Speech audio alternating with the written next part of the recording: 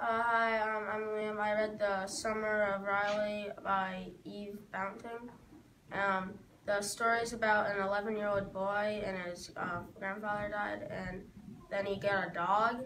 and he was like having a lot of fun with the dog, and then one day the dog jumped out a window and ran over to like their neighbor's farm area towards the barn, and he bit the horse,